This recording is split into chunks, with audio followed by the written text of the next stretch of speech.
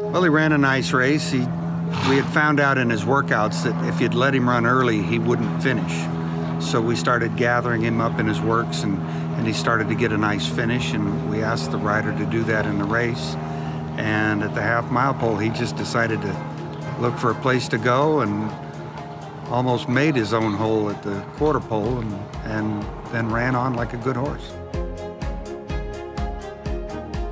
Probably one of the most versatile stallions we've seen in a long time. They can run short, long, dirt, turf, and they happen to have a lot of class, so he's a very good stallion.